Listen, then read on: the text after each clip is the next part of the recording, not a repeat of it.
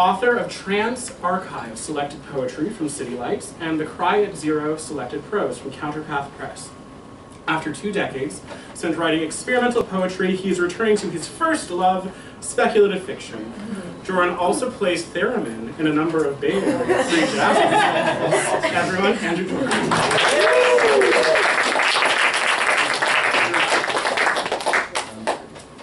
Thanks, and I'm so proud to be reading here in the context of my speculative fiction class.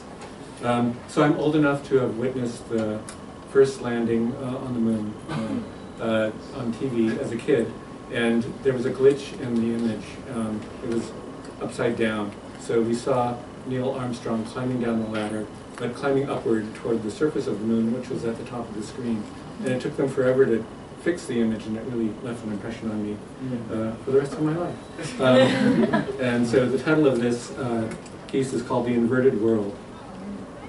During the decline of the Roman Empire, it was believed that the moon was the resting place of forgotten dreams, and that the moon's eastward motion caused an inaudible, deep, melancholic tone to propagate through the ether. A latent quietness, a null choir. Information continues to be exchanged between the spinning and the stationary worlds. Copyists continue to work in the burning libraries, producing timeless pages, wraith-like fabulations. On the far side of the moon, where the earth is never visible, the inhabitants are embraced by living machines.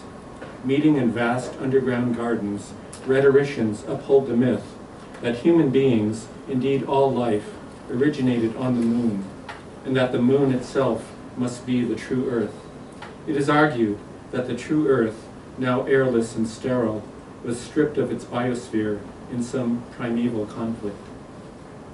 The old world's thinnest crescent, a whisper of light. Photograph of an inverted birth, widely distributed, showing the figure of a man ascending a ladder, feet first, toward the rocky floor of heaven.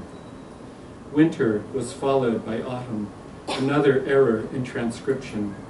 The wind was disassembled, dissembled into, through, so many voices. Nothing equals anything, an elegant proof of zero's secret marriage to infinity. Pallid union of indivisibles, kept safe inside the curve of a knife. A feather falling in a vacuum. N. Armstrong's words, spoken centuries ago, as he stepped, the first man, onto the ground of the true earth. We Americans have outlived the end of the world. The great cataclysms of history all appear to have ended. Our fragmented identities are carried forward in time only by attenuating waves of radio noise. As the Indian shamans predicted, the land called Turtle Island has been repopulated by ghost tribes, simulacra of the living.